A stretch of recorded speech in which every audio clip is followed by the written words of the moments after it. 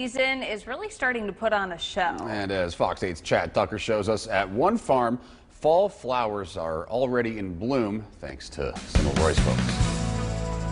Yeah, the orange is my favorite, and I'm really glad that they look as good as they do because we have only had about 3 inches of rain total since we planted them. It may have been a long, dry summer, but at Dogwood Farms, things are looking up. If you can't grow zinnias, you need to take up golf.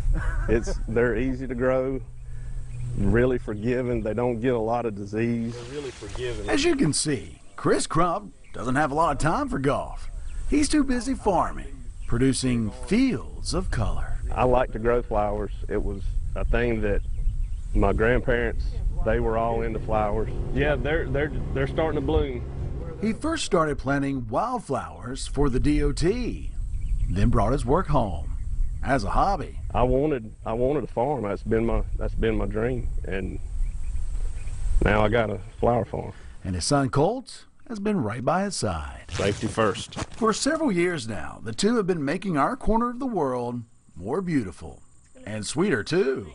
Colt has taken up beekeeping. So a bee goes to a flower and there's pollen in the flower, and the bee gets it from the flower and brings it back to its hive, and that makes honey. Which goes hand in hand with their fields of beauty. He's all about this place, and that's the best part about it. He's been on that tractor with me since he was 6 months old.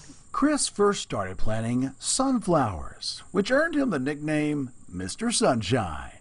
Families and photographers started to stop by.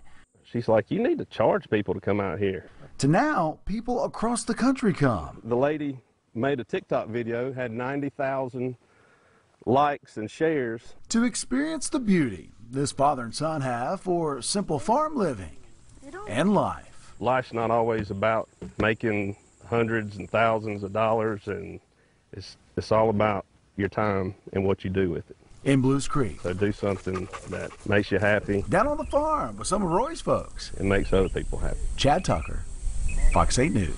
I've been really blessed.